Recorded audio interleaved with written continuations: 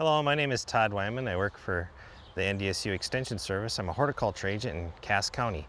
Today I'm going to talk to you about homeowners that would like to have a garden in their lawns, where their lawns are established now, and an easy way to do it besides the traditional way of just digging up the sod.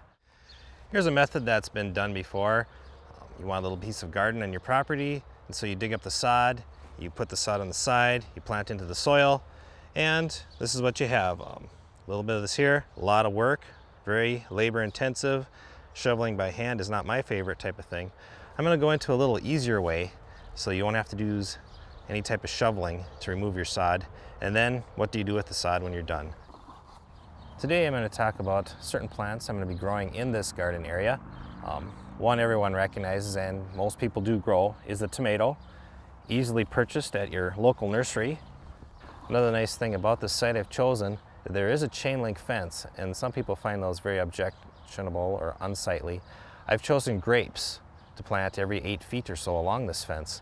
The grapes will climb the fence and spread out and create a nice green barrier that can be utilized for beauty, but also for a few grapes that grow on there and make some jelly or eat them plain, it doesn't matter.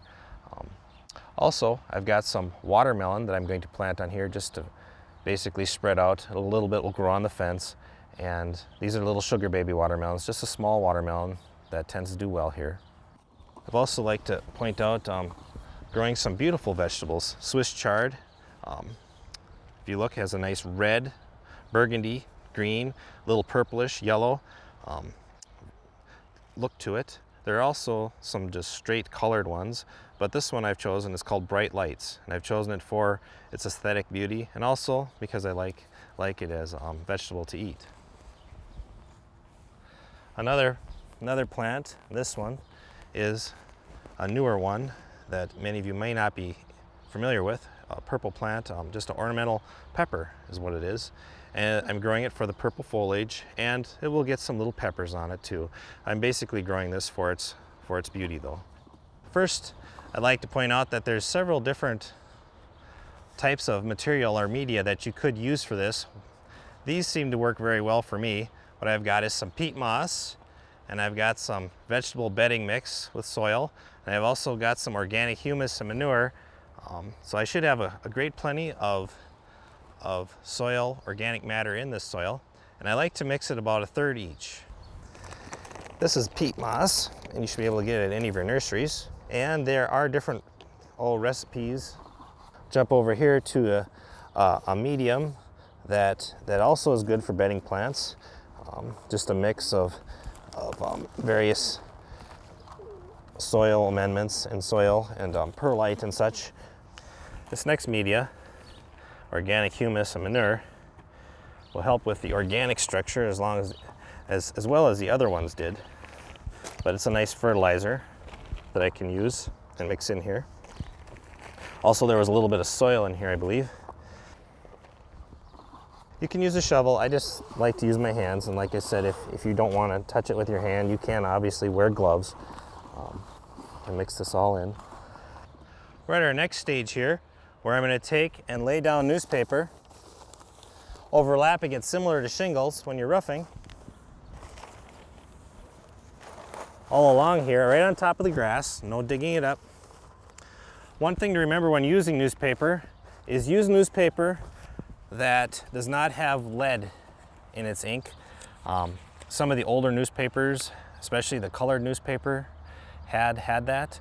I like to use black and white newspaper, and I just put it down here, just like this, all the way along.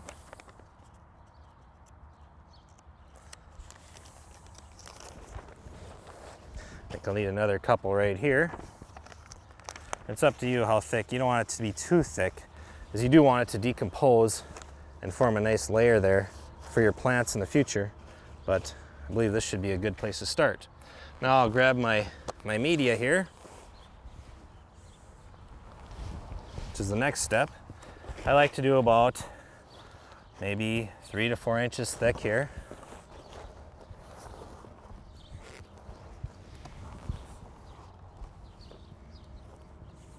If you do find chunks of matter that didn't mix well or didn't break down when you were mixing it earlier, this is a nice time to do it too, and just crush it up and spread it around in this.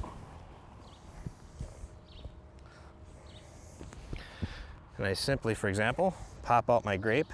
Remember, containers are cheap and your plants are very expensive, so if you can't get them out by simply squeezing them, it's not a bad idea to simply cut the container and throw it away, or recycle it, I should say.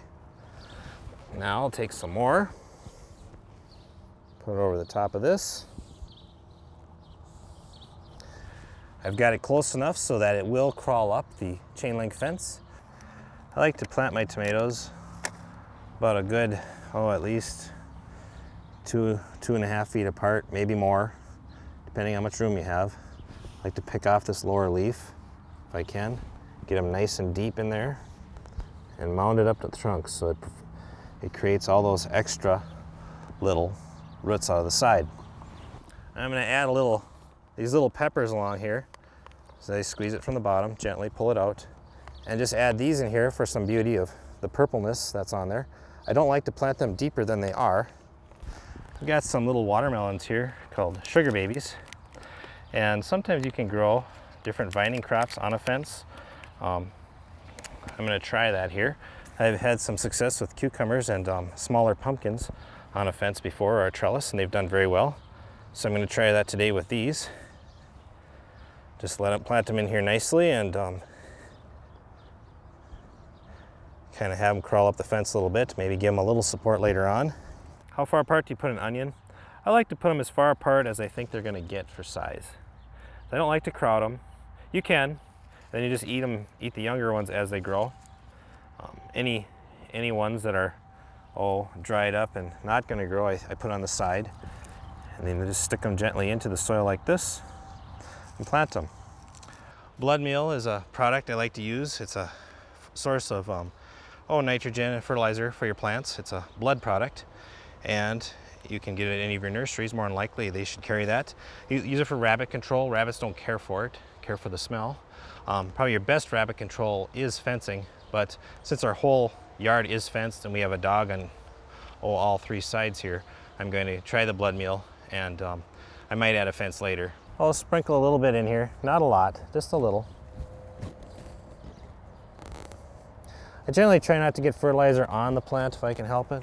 Fertilizer at times tends to burn your plants, so just a little dusting of it. And make sure you wash your hands whenever you're done with all this type of thing too.